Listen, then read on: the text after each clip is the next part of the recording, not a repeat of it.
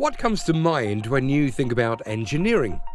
According to Professor Justin Coon, engineering can be thought of as the process of applying physics and mathematics to solve a problem through design and ingenuity.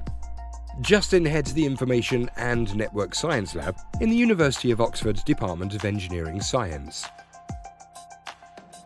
His team is exploring electrophoretic molecular communication, graph compression, the value of information, and network security.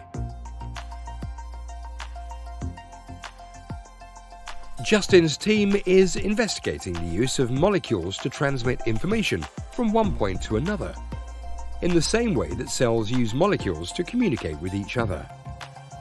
However, there are good reasons why we have tended to use electrical communication, including radio waves, rather than molecular communication within the machines and infrastructure we build.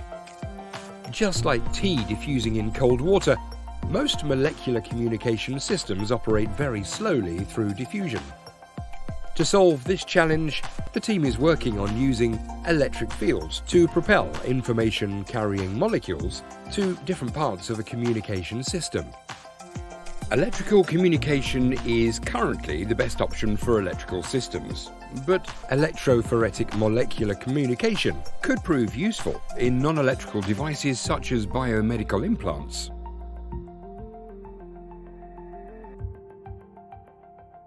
There is a huge amount of data in the modern world. So much, in fact, it can be difficult to know what to do with it. Graph compression involves encoding datasets so that fewer binary data or bits are used. For example, think about the first line of Jingle Bells.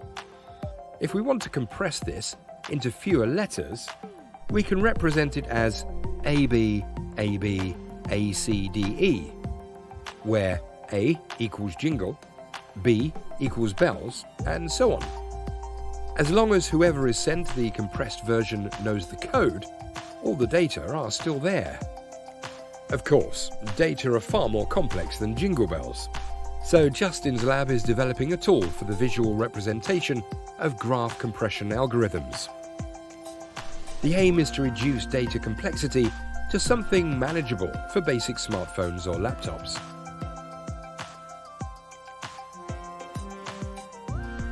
With so much data available, there needs to be a prioritization system in place.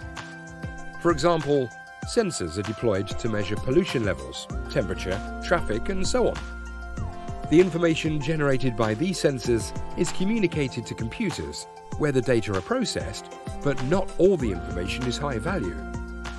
Justin's team is working on developing ways to quantify which data should be communicated, to help computers process and react to information as efficiently as possible.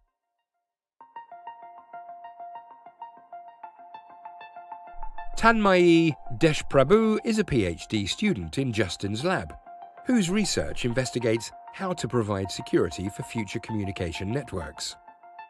The Internet of Things involves devices communicating with each other.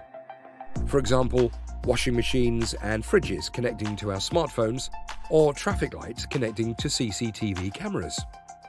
Without a central hub that can oversee these interactions, this interconnectedness could be exploited maliciously, putting people at risk. Tanmay is using machine learning to build classification tools, which use information about past attacks to identify patterns that can predict and preempt future attacks. Her aim is to allow the individual components of the Internet of Things to independently carry out their own risk assessments. The wide-ranging research conducted in Justin's lab shows that studies in engineering and communications can be incredibly broad and fascinating. What could you achieve as an engineering scientist